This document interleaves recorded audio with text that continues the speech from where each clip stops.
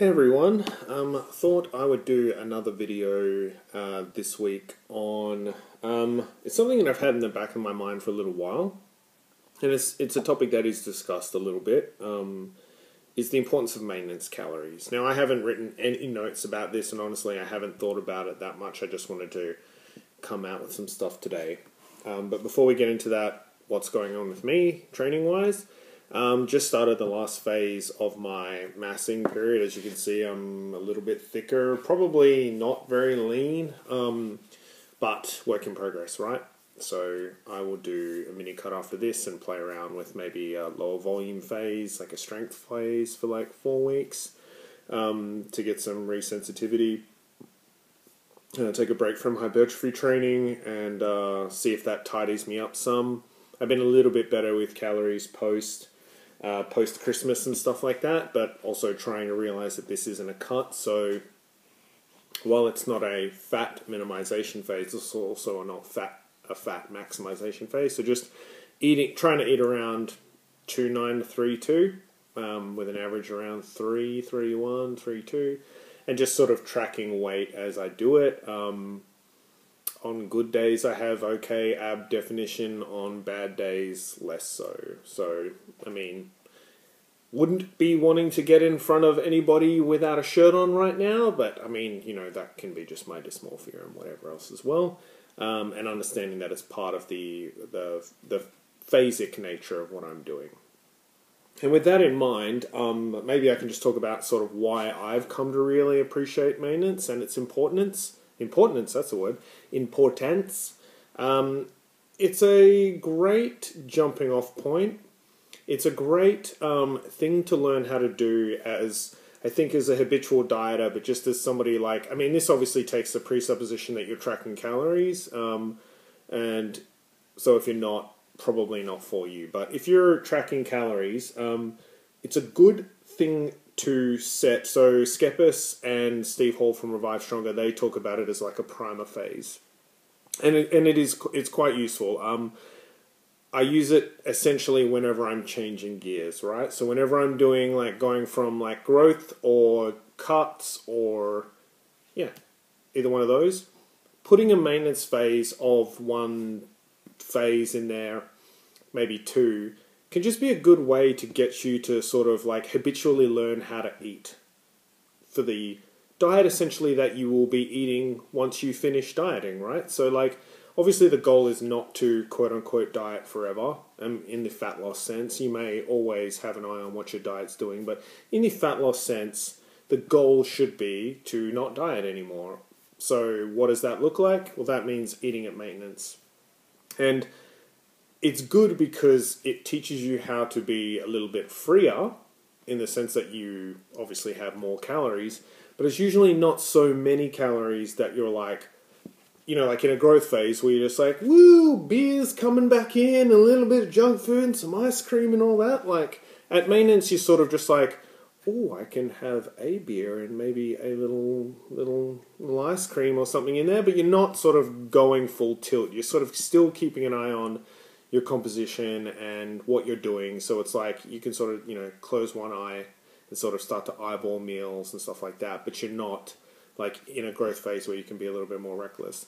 And I think that's an important lesson for dieters to learn, because most dieters spend their whole life dieting, and when they're not dieting, they're, whether they know it or not, in a growth phase, like, right? So they're doing, like, you know, I saw something from Spencer Nadolowski today where he's like, talking about metabolism and how it doesn't slow down and stuff like that, but basically like how most dieters spend most of their lives losing the same 10 pounds or kilos. And it's that idea that it's like starve, starve, starve, binge. Now that happens in a weekly sort of like Monday to Friday starve, weekend binge, but it also happens in a cyclical sort of 4 to 8 week cut, 12-week cut. They're doing classes, they're running, they're smashing themselves with cardio, really torturing themselves with low amounts of food and all that kind of stuff. And then, you know, they look good, whatever event they have or whatever, and then it's just like, boom, don't give a shit anymore, bouncing back, baby. And it's like, if you can get someone who is like that to start introducing periods of maintenance, and introducing even periods of growth. So I have some clients now, one of my clients in particular, shout out Lenny, just has come off the Good Life 8-week challenge, so she had 12-week challenge. She had 12 weeks of dieting, pretty aggressive dieting. This is a 12-week challenge, and then went straight into dieting with me during PT. And it was just one of those things where, like, she was doing a lot of steps and eating quite... I mean, she's tiny, but she wasn't eating a lot of calories, and weight loss wasn't happening as quickly as we'd like. Sort of, you know, that minimum of, like, 0.5 to 1 kilo a week kind of area, barely getting that. Getting half that.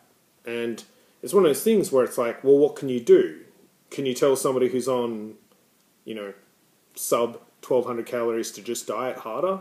Well, what expectations are you setting up for that person? What kind of habits are you creating? What kind of negative diet beliefs are you reinforcing? I'm about to have a visitor. Mr. Rude, can we just lay down, please? I'm sort of in the middle of something. Please? Lay down? Okay, that's great. So what kind of habits are you reinforcing if you don't give that person a break? And how do you teach that person that having a break is okay and, you know, and beneficial? So one of the things we did with her in particular, and I would encourage most people to do, is talk about maintenance, and talk about just like taking a break and, you know, educating them that with, you know, an increase in calories can come a small amount of weight gain due to, you know, glycogen and stuff like that, increased water. But basically, like, just, you know, giving them a little bit of a break, teaching them how to eat, you know, in a controlled or semi-controlled environment where they're not overeating, they've got their eye on the prize, but enjoying food guilt-free, giving them a chance to cut down their steps, and, you know, go out on a date or go out on to a festival or a party or a bar or a club or something and not blow out.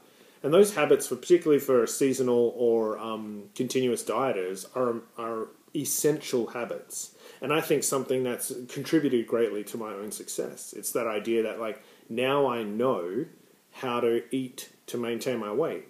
Because you can do things like track your weight a few times a week. I mean, maybe not as much, but you can sort of keep an eye on how you're looking in the mirror. And, like, my thing when I was eating at maintenance, which I did for probably 8 weeks, give or take, is actually quite liked how I looked in terms of leanness, because obviously, like, I filled out a little bit more, I had a bit more definition, I just wasn't growing the muscle mass that I wanted to grow.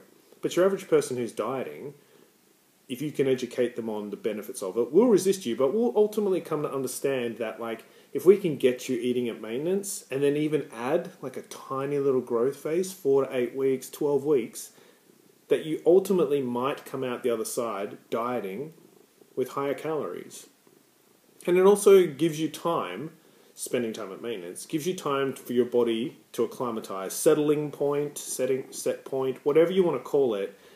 Your body will have time to adjust and regulate itself at its new weight, particularly if you've had significant weight loss.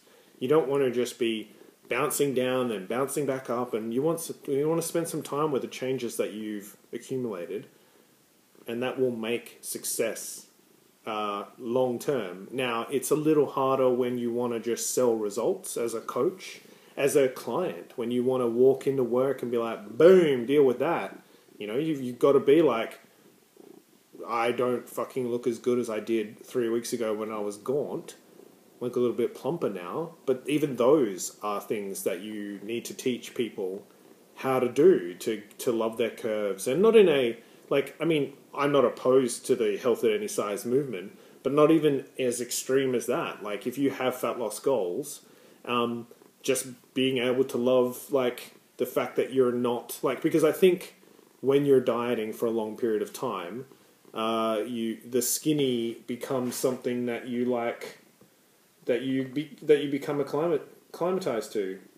And when you start eating more and you put on a bit of water, you start to feel quote unquote fat, which obviously isn't the case, particularly if you're doing successful maintenance. And it can be hard when you're overweight still, significantly overweight, and you know any of your goals, to take that break.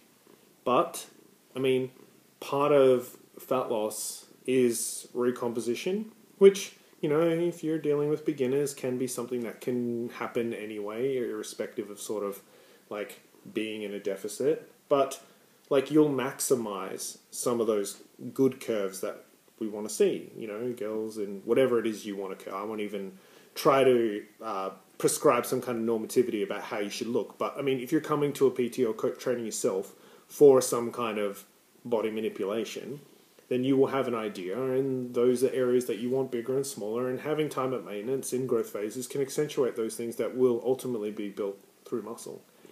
So I guess sort of key takeaway points is it's good for the longevity of the diet itself. You know, like, while you don't necessarily lower metabolism, you do decrease like non-exercise activity thermogenesis, so how much you fidget. You decrease thermic effect of food when you're dieting, obviously, because you're having less calories. And you decrease your basal metabolic rate because you decrease your size. So things like that, you know. So you can even out some of those processes, and also just give yourself some time, give yourself a break, give yourself some time to learn how to eat, like how you're going to eat when you finish, which is something that like I will tell clients. I told a client today, like, if you're like, she's lost, I think in the last, so what would it be? Last 6 months, she's lost like 7 kilos. And it was like one of those things that we both realized that today, and I was like, amazing job. And I was like, if you're going to quit PT, tell me like a month beforehand, because what we'll do is we'll just start teaching you. I mean, we're going to have maintenance phases and stuff like that in. We're not there yet, but we're going to have them. But it'll be that case that it'll be like, look, just give me an extra month. Let me teach you how to eat at maintenance, how to have that give and take, how to have those high and low days without getting into a starve and binge scenario, and then send you on your way. So it's one of those things where it's like you're teaching, like I think a lot of trainers, myself included, tend to focus on the whole like getting them to their goal, but part of it is also teaching them what to do when they're there, how to maintain that goal long term, and even how to build on that, right? So like, let's say, just quickly before we finish, you get somebody to a 20 kilo fat loss thing, and they're like, they're lean and they're feeling great, or like, let's not even say they're lean, let's just say they're feeling healthy, all health markers have improved, mobility, flexibility, strength, blood markers, whatever, or all of that. You want to give them the tools to then maintain that or grow, right? Like, so they may go like, all right, I'm lean, let's build that ass, or let's build my arms, or let's build my shoulders. And it's like teaching them how to then go from a maintenance phase to some slight growth without losing their shit, you know, without having that bounce back, without having that like starving binge loop that so many dieters get into. So I don't know, maybe this has just been meandering. I hope Logan's purring isn't too annoying. Apparently he's decided now is the time for Father Snuggles. And like I said, as this is unscripted and unscripted, there may have been stuff about maintenance calories, the importance of, and stuff that I've missed. Just, you know, have it out there. Have it in the back of your mind that, like, I think it's, you should spend half the time you dieted for at maintenance is a good guide. So, you know, usually 12-week cut, 4 to 6 week maintenance, 12-week cut, 4 to 6 week maintenance, something like that. But you can go, like I've said, you can go more. You can go 12-week cut, 4-week maintenance, 8-week growth. Maintenance, cut, maintenance, grow, maintenance, cut. And you're just acclimatizing to where you want to be, and then add the changes that you want to make. Yeah, I think that's it. Anything else, Logan? Anything you want to add? I think he said eat fish, so that's probably good advice. Eat fish. Alright, thanks so much, guys. Any thoughts, queries, criticisms, notes? Don't be afraid to, you know, do the social media thing. And thanks very much.